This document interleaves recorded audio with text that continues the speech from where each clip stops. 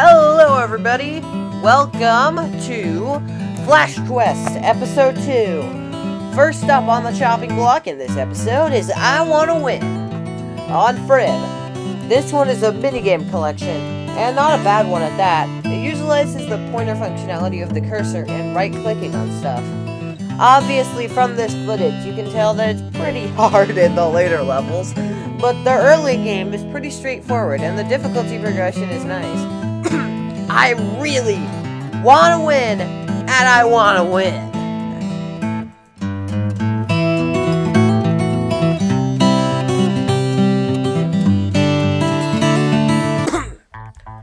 So, the next game we're going to be taking a look at is, honestly, one that I cannot imagine I didn't add to Episode 1.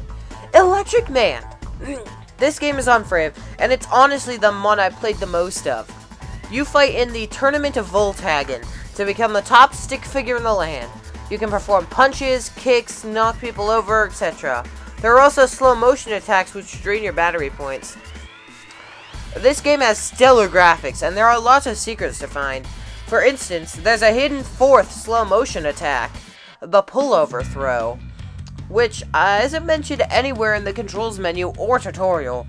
The only reason I know it exists is from finding it. Simply phenomenal. Let's talk about Typing Agent for a moment. I had to make a fake account for myself just to play these, and it took me 2 whole days just to get the 1,200 experience points required to unlock them. But anyway, here's a new game, Mind Type. You have to type words and phrases in order to pull in chunks of gold, blocks with gold in them, skulls and fossils, diamonds, etc. This game was really fun, and it's honestly pretty captivating getting all that gold. Once you finish a stage with enough gold, you can continue on to the next stage, and between stages, you can buy stuff at the store. The stuff they buy is like a laser sight, or another gold cart, which doubles the amount of gold you can have. Just a pretty cool game in general. And today's final game is Multiplayer Warship. This is an online version of the classic Battleship board game, and honestly, the online works really well.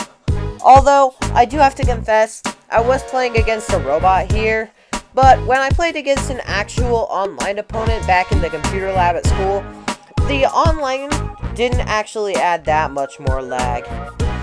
So you have to type words in order to take spaces, and then once the space is captured, it can either be a hit or a miss.